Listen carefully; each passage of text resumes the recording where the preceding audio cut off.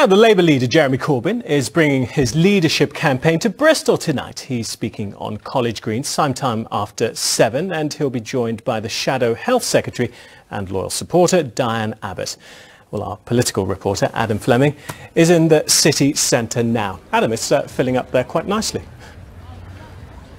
Yeah, evening to you. We're just in the shadow of Bristol Cathedral in the City Hall. A lovely balmy evening. As you were saying, Jeremy Corbyn, the Labour leader, will be on stage in about 20 minutes' time, joined by lots of his allies, making the case for why he should stay in the job of Labour leader. Now, I think we can cut to our other camera and give you a bit of a bird's eye view of the scene here on College Green.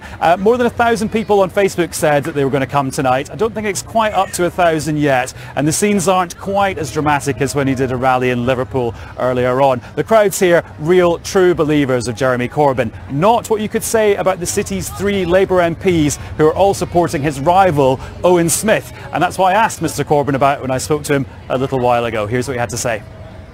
I'm happy to work with every Labour MP. They are obviously having a huge contribution to make to our country and to our community. I'm disappointed that some of them decided to resign from the shadow team. There is a leadership election going on. At the end of that, we're going to come together, and I'm very determined that we shall put forward a constructive economic policy which is the alternative to austerity and cuts, which is about investment, which is about growth, which is about giving every young person a real opportunity in our society.